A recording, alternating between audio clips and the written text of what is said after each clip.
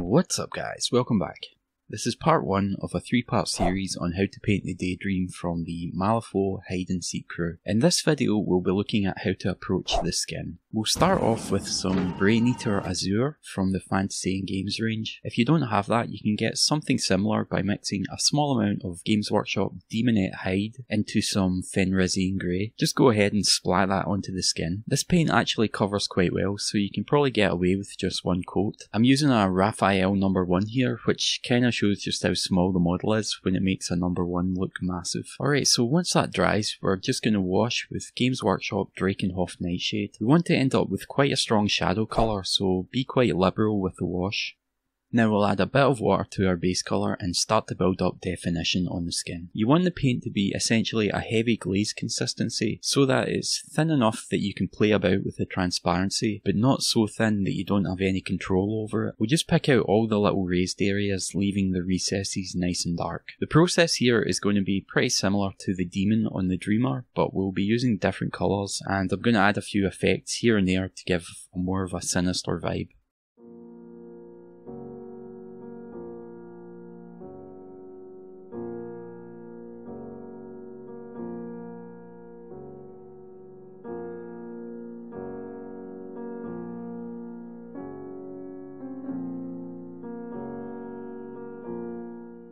So once you've picked out all the little details, we'll begin to build up our highlights. Mix a little Vallejo red beige into your base colour and we'll start to apply it to the model. Again, I'm using a heavy glaze consistency so that I can drag the paint over the surface, creating a subtle transition between the colours. Using red beige here is really going to help us get a strong contrast on the skin. It'll end up being a lot more interesting than just using white, so we're going to have a complementary contrast between that pale violety blue and the orangey beige. And also, because we're using cold colours in the shadows and warm colours in the highlights, it will give us 2 levels of contrast, which is a really good way of pushing the contrast a little bit further, and that's really quite important, especially on models that are as small as this one.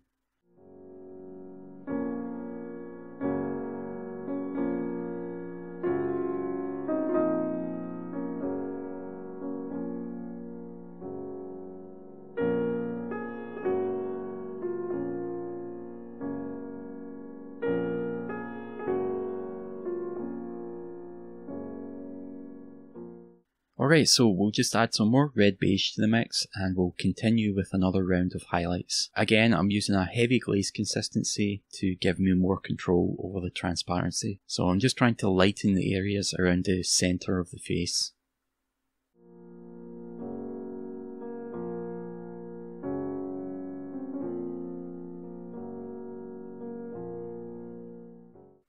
And then on the lower half here, I'm pulling the pigment up over his belly, letting it gather near the middle point just under the centre of his chest. And I'm trying to be careful that I'm not losing any of the detail in the shadows. I'm also trying to work on a smaller surface area than the last step so that we build up a transition between the colours.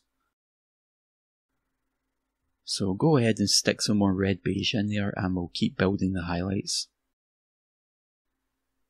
We'll start on the belly here. You can see I'm trying to be super careful not to lose anything from the last step, and we are working on a really small surface now, just around that centre point on his stomach.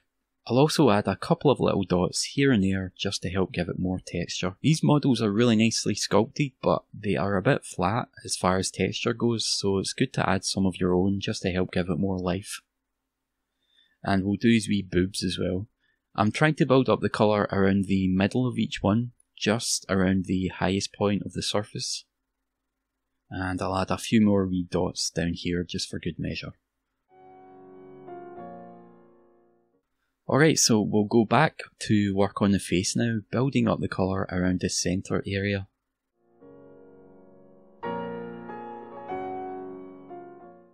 If you're wondering, I'm using a WAMP freehand brush for this. It's essentially a size 0, it's got a really good point, but you can see even with the 0, the brush looks quite big next to the model. So if you're painting this model and you're struggling with the 0, feel free to drop down to a 00, that might help with it.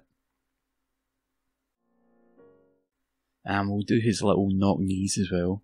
I guess he didn't get enough vitamin D when he was growing up. He's got a pretty bad case of rickets going on there. It's either that or he's dying to go to the toilet. Alright guys, so just keep building up that contrast in the highlights.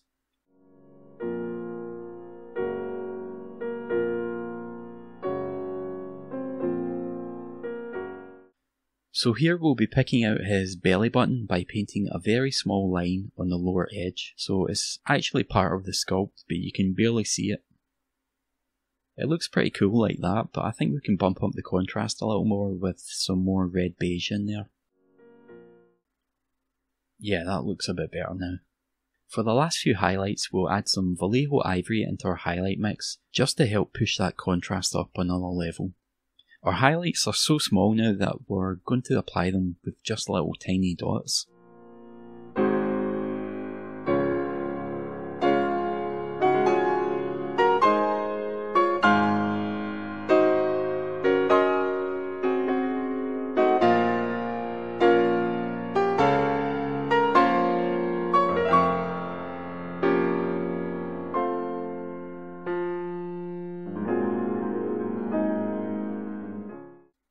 You get to see me stuff up the eyebrows here. I was a little too far away from the model to see what I was doing. I just totally painted over all the previous steps with my clumsy highlights here. I've left this part in as an example of what not to do. I repainted this part just off camera to fix it. So we'll do the back of his head now, and I'm going to use stippling to build up some of the rounded highlights. The first step is to apply lots of little dots with our first highlight colour, so our base colour mixed with a bit of red beige, and I'm just bouncing the tip of the brush over the surface. I'm still using a heavy glaze for this so that I can alter the level of transparency, so if I want an area to be more opaque, I'll just apply more dots on that part. We'll keep doing this, adding more and more red beige to the colour, and each new colour will focus on a smaller surface area, building up a colour transition at the top of his head.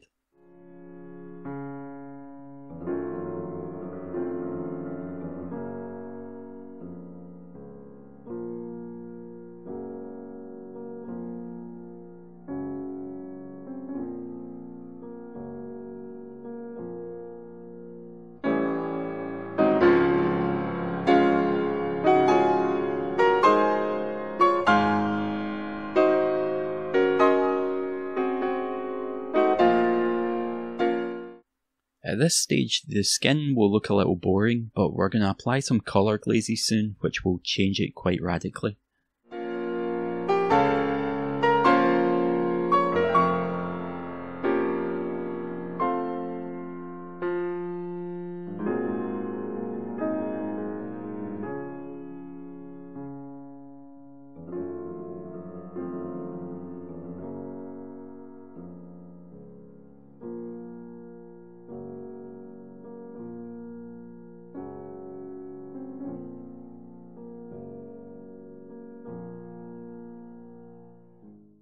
Alright, so the next step is to take some Fantasy and Games Hastur purple, and we're going to mix in a bit of black, giving us a really rich dark plum colour, and we'll just add some water to dilute this down to a thin glaze consistency. If you don't have Hastur purple, you could get a similar colour by mixing a little Games Workshop Rhinox hide into some Wazdakka red. Now, with a very small amount on the brush, we'll glaze up over the underside of the face, up to the edge of the cheekbone here, and we'll build this up over a few layers.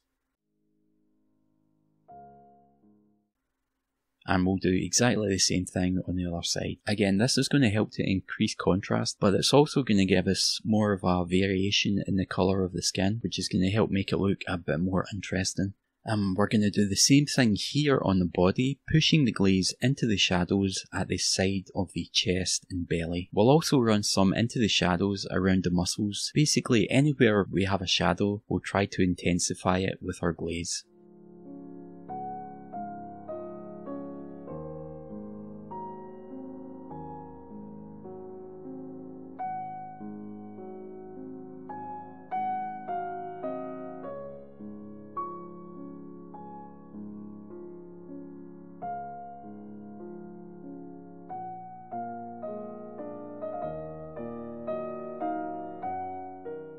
So go ahead and add some more black to the glaze now, and we'll use that to block in the eye sockets.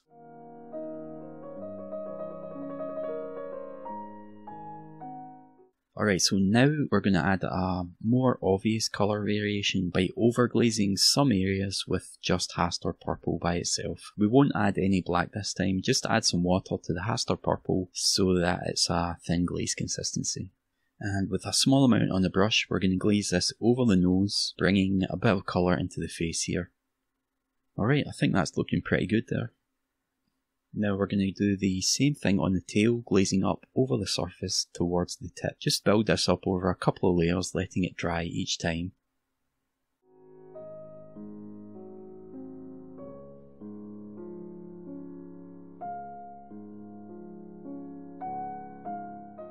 And we'll do the same thing on the ears, this time just pulling the glaze down to the tips.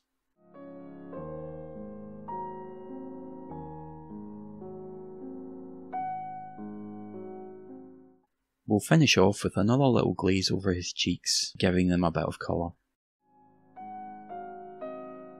Alright, so moving on, we'll finish off the ears by painting on a sort of a ribbed effect. Just mix some ivory into your base colour and we'll paint on little vertical lines across the width of the lower half of each ear. Ignore what I do on this ear. I had planned on doing something else and then I changed my mind. Just try and use the paint that's already on there as your shadow colour and paint on highlight lines, leaving a little gap between each one. Then you're simply going to build up the highlight by adding a little more ivory each time, drawing the highlights to the lower edge of each ear.